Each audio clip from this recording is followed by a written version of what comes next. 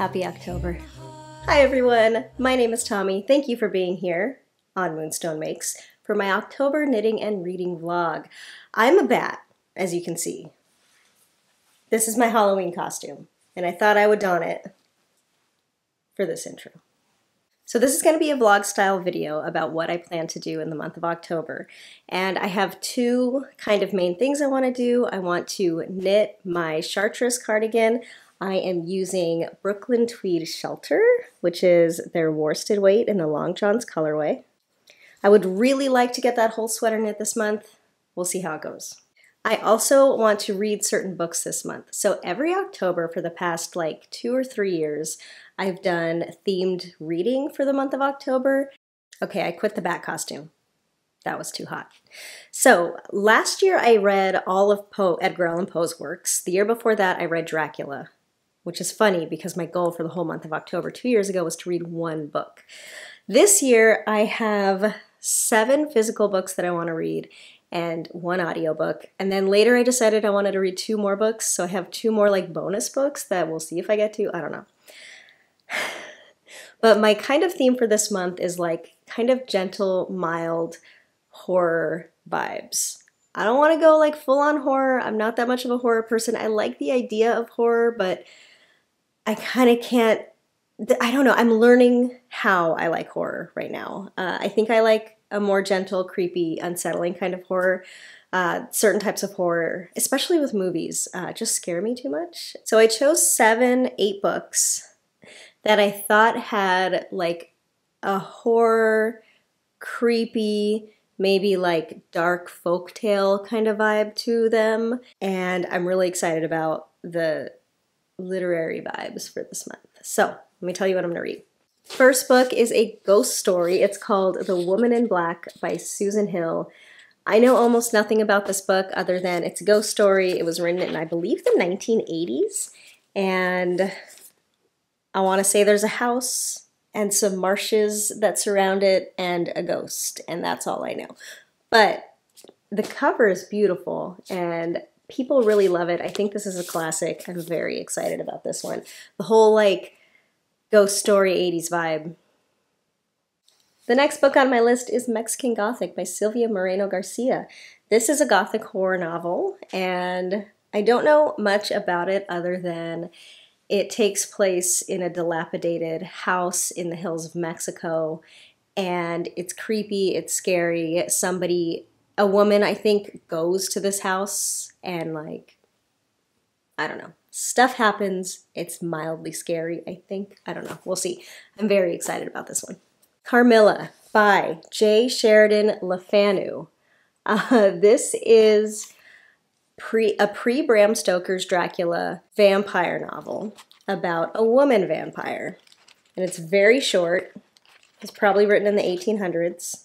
OG vampire fiction with a girl vampire. What's not to love? This is a collection of short stories by H.P. Lovecraft, and the one that I plan to read particularly is the title one, which is The Call of Cthulhu. And I've never read H.P. Lovecraft, but I recently read Our Wives Under the Sea, which I just think was influenced by Lovecraft. Like, I think the vibe and like certain things in that book were very Lovecraftian, and I'm interested in Lovecraft, and apparently The Call of Cthulhu is like the big one, so that's the one I'm going to read. But there are more short stories in here. But yeah, I'm excited to dive into the Lovecraftian world because he's supposed to be like the originator of like the something's lurking in the shadows, but you never actually find out exactly what it is kind of horror thing, which I think is what I like. So, short story, that'll be easy. Mary Shelley's Frankenstein. Can you see it? Frankenstein. I've never read Frankenstein before, so I'm gonna do it. It's Frankenstein by Mary Shelley. What more can you say? I'm gonna read it. I am stoked about this one. It's called We Have Always Lived in the Castle. It's by Shirley Jackson, and it has the most amazing book cover I've ever seen in my entire life. I think it's another like Gothic book. I don't know if it's actually horror or if it's just creepy. I don't really know. But it's about this girl whose name I don't know. And she lives alone with her sister and her whole family is dead. And that's what I know about her. I think they live in like a giant house. And it's very short. People love this book. Everybody loves this book. I think I'm going to love this book. I cannot wait to read this book. I think kind of the overall thing with this month is kind of Gothic horror. I think I'm going with a Gothic horror thing. And if you know my history with Gothic literature, I don't always love it, but I think Gothic horror is where the sweet spot is for me. I don't know. I'm experimenting. And my audiobook for this month is House of Hollow by Krystal Sutherland. What I know about this one is that it's about 3 sisters who in the past had disappeared for a month. No one ever found out what happened to them, but when they returned in a very mysterious way, they showed back up. All their hair had turned white, their eyes had turned black. Something was off about them, something was wrong with them, and they didn't remember what happened during that month that they were missing. And they become like internet sensation conspiracy theory thingies. They're just trying to live their lives, and then the next thing you know, the older sister goes missing again when they're a little bit older, and the 2 sisters are trying to figure out what's going on. That's kind of what I know about it. I think it's supposed to have like these like old world, not knowing what's going on, creepy, maybe something with fairies kind of thing. I don't really know, but I'm excited about that one too. Now my 2 bonus books came to me a little later, and I really want to read them, but if I don't get to them this month, that's okay. The first one is Ring Shout by P. Djèlí Clark. And I have this one on Kindle. This is, I want to say it's Southern Gothic, maybe fantasy, maybe sci-fi horror, about early 1900s.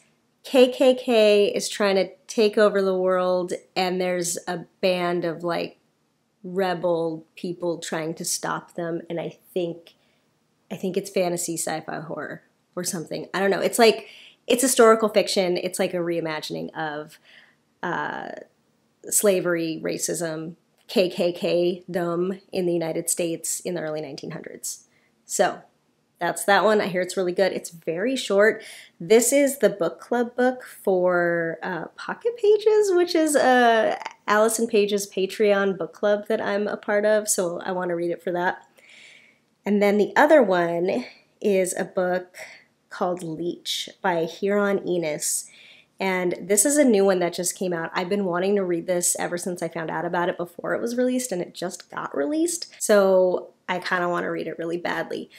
This is supposed to be Gothic horror about parasites or diseases or something, maybe the end of the world, I'm not sure. But Gothic horror sci-fi are like the 3 words that really pulled me into this one, because there isn't that much Gothic horror sci-fi, I don't think. But all of those 3 words are right up my alley, and if you put them all together, I think I'm going to be very happy. So those are my plans. I want to knit a sweater and read 10 books. We'll see how it goes. Come and join the ride with me.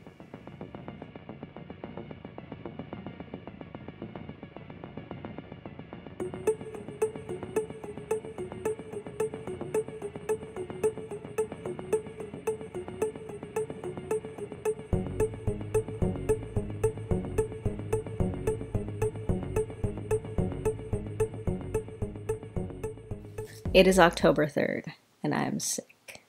It's been a pretty rocky 3 weeks around here.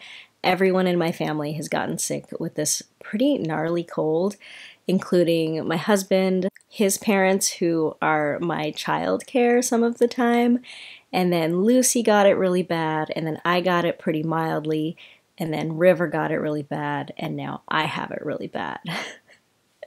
So it's been a bummer of an autumnal start. I was really hoping for something a little more festive for the beginning of October, but it's okay. I'm still enjoying the thing that I'm doing for October, which is reading all of these spooky books. And I have like set knitting ideas. I don't want to say plans or goals, but set knitting ideas for this month. And I'm getting really excited about all of these things. So today Lucy stayed home from school for a couple days, including last Friday and today, which is Monday, but she did go to her grandparents' house today, luckily, so that's a little bit of a break. I still have River here, so I'm not able to just like rest in bed all day, which is my dream right now, but he is taking a nap, so I'm here in the bed with all my stuff around me, and I thought I'd kind of show you what I'm doing. I have been reading Frankenstein, and I'm really enjoying it so far, which I'm pleasantly surprised by. I tend to, at this point in my life, struggle a little bit with classics. When I was younger, when I was in my 20s, I loved classics. That's like all I wanted to read. And at this point, I don't know, I'm just so much more enamored with contemporary fiction, and I find that oftentimes I struggle to, I guess, relate to classic fiction, or I tend to dwell too much on things that are outdated to me. But I've really been enjoying this. I'm still pretty early on, and I just got past the letters from R. Walton to his sister. So now I'm on to the story. I'm on chapter 1 now, and I'm really enjoying it. I'm really excited to get into the chapter parts of the book. I bought this copy from my local bookshop, and whenever you buy a book from my local bookshop, they let you pick from one of their bookmarks, which they have like a huge selection of these little handmade bookmarks, and they're all really, really cool. They all have different things printed on them. So the one that I'm using for this is this really cool like metallic owl. I did finish The Call of Cthulhu by H.P. Lovecraft the other night. I finished that. I read that whole story on October 1st. It's like 30 pages long. And it was my very first H.P. Lovecraft. I won't get into it too much now. I'll tell you about it later, but I really liked the story. I liked the imagery. I get the vibe. I liked it. It was very hard for me to get past that early 1900s, just like rampant racism though. I just couldn't. I am working on some knitting right now while I'm hanging out in bed while River naps. And I'm watching one of my favorite booktubers, who is allisonpaiges. I'm watching her latest video about the announcement of her readathon, which is in November, which I'm definitely going to do. And I'm knitting on my Chartres cardigan. And this thing is so fiddly so far. I cannot wait to get past like the fiddly parts, which is up here. But here's what it's looking like at this point. It's got a lot of needles and things attached to it. But I'm using Brooklyn Tweed Shelter in the Long Johns colorway, which is such a good colorway. I love it so much. And it's got an attached knit as you go collar. And this is like the upper right shoulder here. And there's lots of different needles on this thing. So it's super fiddly right now, and I'm not quite enjoying it yet, but I think once I get past all the arm stuff, because it's top down, then I'll enjoy it more. What I'm really excited about is, you guys might know that I'm really into this app called Knit Companion. It's a free, but also if you want better options, it's a paid-for app for Android or Apple. And I've always used it on my phone, and I love it. I use it for all my knitting patterns. I recently got an iPad. Thank you, patrons. That's what's allowed me to get this iPad. And I'm hoping with this iPad, I'm going to be able to up my game a little bit on editing my YouTube videos and also doing digital art for Patreon. But another perk is that I moved my Knit Companion app over to my iPad, so it's for Apple too. And this is right now my first time using it, and it's so good. I just kind of wanted to show you. I'm showing you a chart. It's like a minor chart. Like, I know people are worried about that sometimes, but like, you guys are not going to steal this whole sweater from this one chart. But I just wanted to show you how helpful it is. For one, it's big. I've been struggling with this pattern on my phone because my phone's just small. So I've been trying to knit, and like, I'm kind of older now, so I'm like, I can't see anything. And so I just on a whim decided to put it on my iPad, and oh my gosh, it's wonderful. So it's nice because it's really big. So this is one of the pages. And it's also nice because as I'm following along on this one little chart, this is like an at the same time kind of chart, What I can do is use the little pencil app or little pencil function to cross out the sizes that I don't need. And then obviously one of my favorite things about this app is this little, let me see, what line am I on? 7, I'm on line 7. I can move this up and down so that when I do a row on the chart, I can follow along. But it's just so good. I just love it so much on this like bigger format, and I know a lot of people knit from patterns on their iPads, and I'm so excited to finally have one to be able to use it for this. It's wonderful. I've always loved Knit Companion on my phone, but I've never really been able to write on it in an easy way, and now with the iPad and like the pencil that I have, it's so easy to write on my pattern digitally. It's so good. I love it. So that's what I'm doing. Okay, I'm gonna get back to reading and knitting and watching YouTube and drinking coffee because I still can't stop drinking coffee when I'm sick. I did have some tea this morning, which I haven't had in a long time. I'm like a seasonal tea drinker, and I had tea for the first time this morning, and it felt so good on my throat. Oh, my throat's so sore. Although I tend to read more nonfiction, so we'll see what the future holds. Next space is the succulent space. Seeing as succulents grow in hotter climates, this is a book that will make you hot. Open for interpretation. You take my hand, ask me to dance, and suddenly I'm in a trance. I just see you shine with the moon, softly you croon. I'm gonna take you apart.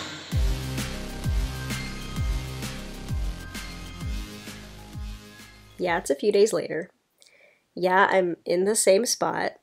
And yeah, I'm still sick. This thing's crazy. Whatever we've got, it's been tearing through my family, and it lasts a long time. So my big time sexy, witchy, Halloween vibe October plans have turned into frumpy bedtime reality. But that's okay. We're gonna get through it, and it's gonna be fine. I haven't done as much reading as I wanted to, but I have been knitting quite a bit, which is really cool. I just finished listening to House of Hollow, and it was so good. I flew through that audiobook so fast. It's dark, it's fun, it's grotesque, but in a really pretty way. It's sexy without having any sex or romance in it, which I really enjoyed. I'm not the biggest, like, romance person when it comes to literature, and I really appreciated that this book didn't have any romance in it. There is one like love interest relationship, but the book isn't focused on that at all. It's not focused on the romance of that relationship. The book focuses on the 3 sisters and their relationship with each other. And the love interest person was a wonderful character, and I loved him. It was just so good. And I just really appreciated the lack of the romance arc, which is something that I tend to not care about, and that tends to be really prevalent in books like this. Books that are witchy or fantasy or based in like fairy tale lore. I think subjects that are typically associated with women, people seem to stick romances into. And I like all of that stuff. I love fantasy. I love the dark fairy tale imaginings.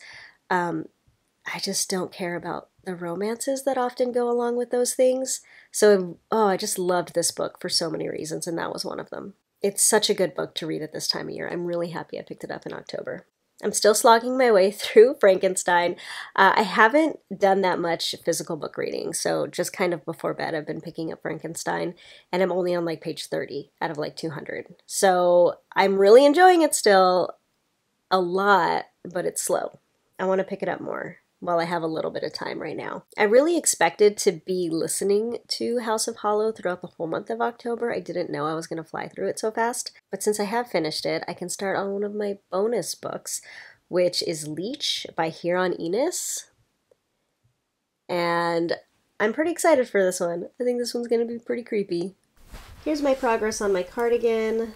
I finished the armhole stuff. I've joined in the round. And now I'm just going to be working straight down for a little while. The only things that I'll be doing that aren't just working straight up stockinette are the button bands, which are still and are always going to be on these double pointed needles.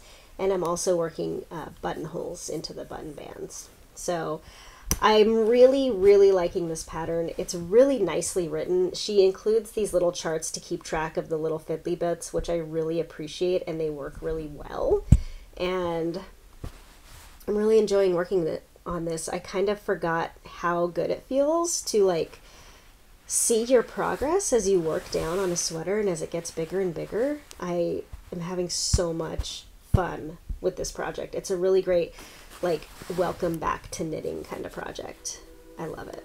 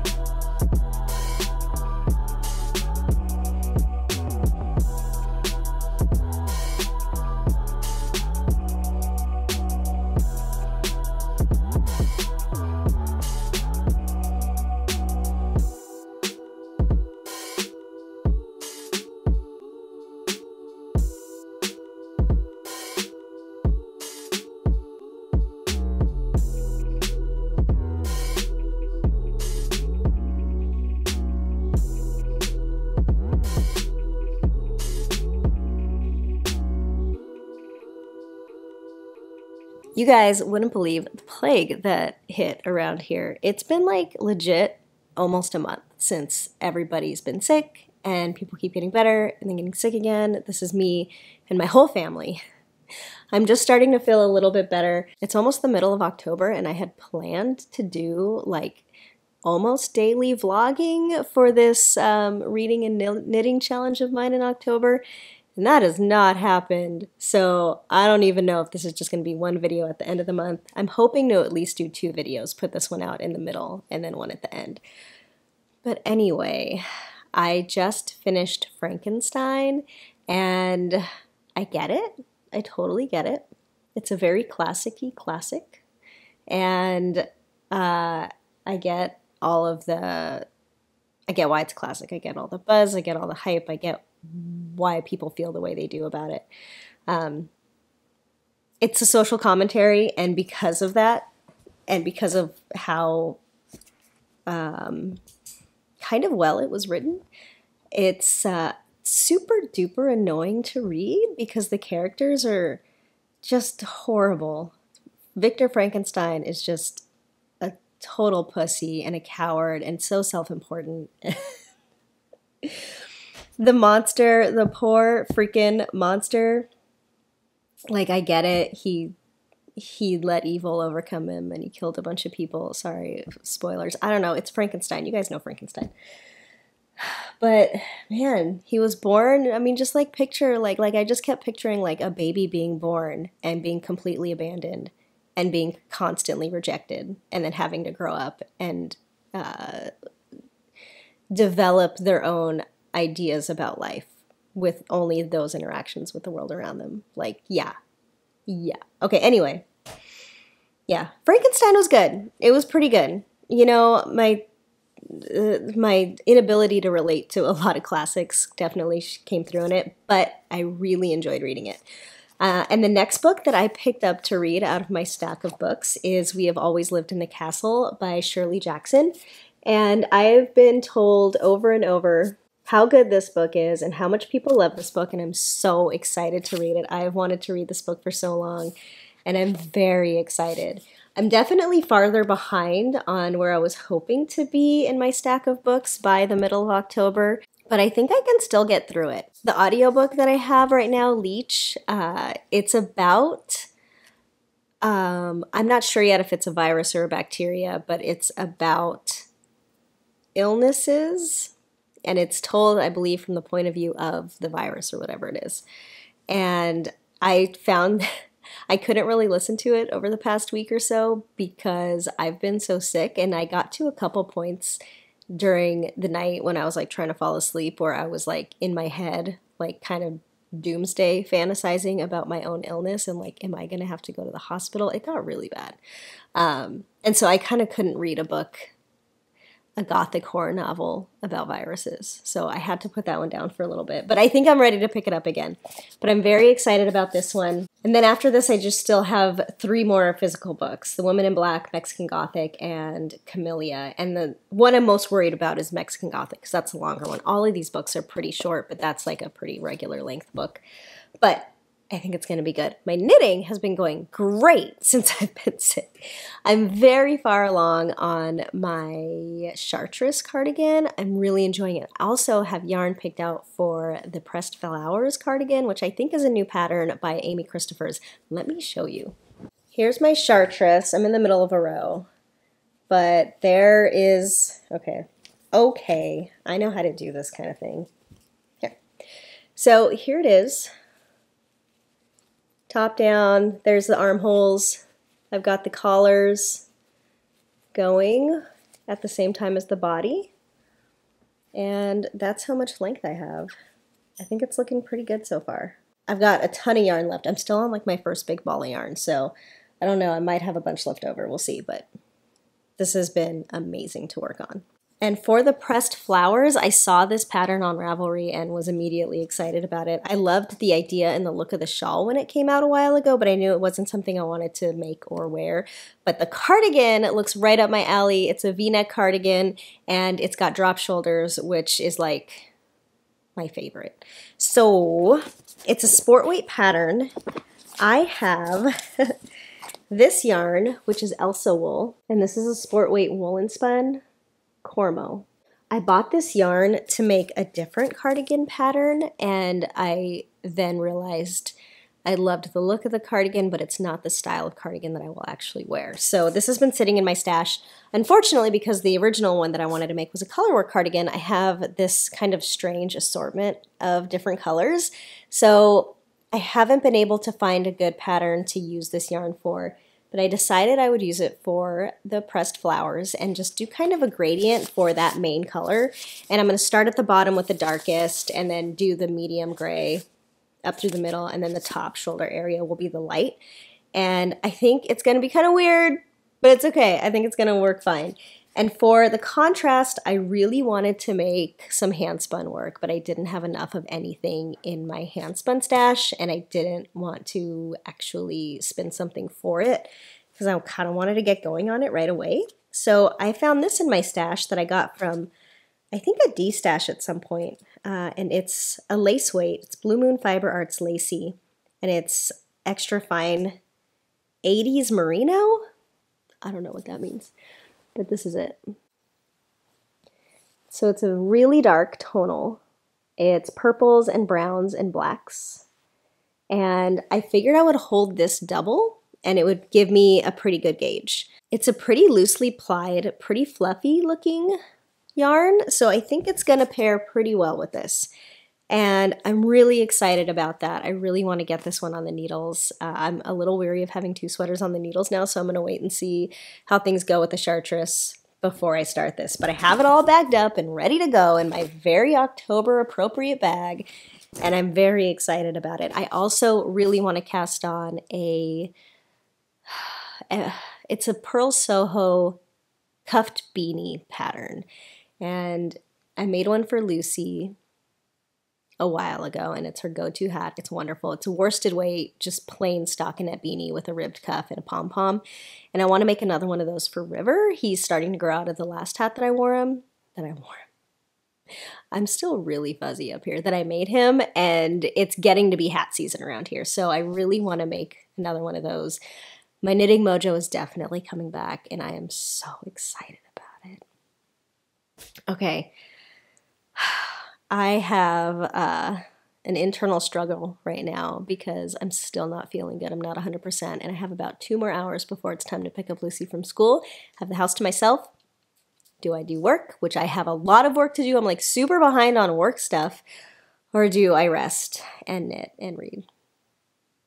I mean, I'm probably going to rest and knit and read. That's what I need right now. Also, me and Lucy did manicures last night. This is the kind of stuff I should be filming for my vlogs. But I had Lucy choose my nail polish color. I was really hoping she was going to choose the dark purple because I really wanted that for Halloween, but I'll do that next. But she chose like a red and then gold sparkle for on top. And her nails, I have this like kid nail polish for her called Ella and somebody. It's like a little elephant brand. I don't know. But she always likes to paint her nails, each nail a different color, and then the hands match. And I let her use some of my gold sparkle on top. So her nails look really good too. Maybe I'll show you later. But that was fun yesterday. We were both home and sick. And it was nice to do a little mother-daughter manicure. Okay, I think I'm going to go get in bed. Again. Do you want to hear the first sentence of We Have Always Lived in the Castle? I kind of like reading first sentences sometimes. Look at this mushroom. I love the artwork on this book. It's so good. I was going to read you the first sentence. My name is Mary Catherine Blackwood. That's the first sentence. I'm 18 years old, and I live with my sister Constance. I have often thought that with any luck at all, I could have been born a werewolf, because the two middle fingers on both my hands are the same length. But I have had to be content with what I had. Okay, that's it. I'm gonna go get started, I think. Also, I know I just can't leave. Me and Lucy made these bookmarks a while ago. She really likes to collect flowers and press them. And so one day we took a bunch of her dried pressed flowers and just encased them in packing tape and made bookmarks out of them. And I really like this one. I asked her if I could have this one, and she said yes. She has some really cool ones, though. Okay, so I think this is going to be my bookmark for We Have Always Lived in the Castle.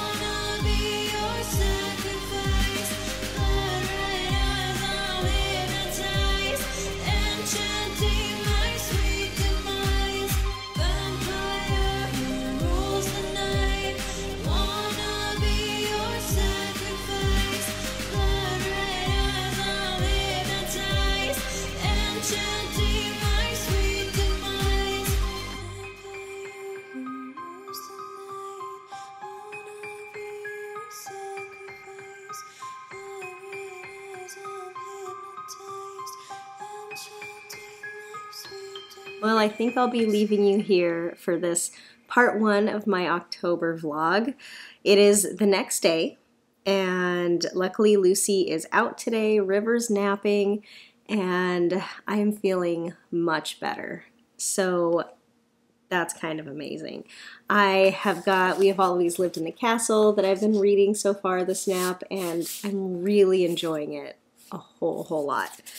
I have got some work I need to get done today. I'm going to be sending out my Patreon yarn today, and I've got that all piled up here and ready to go. Today I'm wearing my Be Thankful cardigan by Lily Kate France, which is one of my very favorite cardigans. I'm also wearing some hand knit socks like I was yesterday.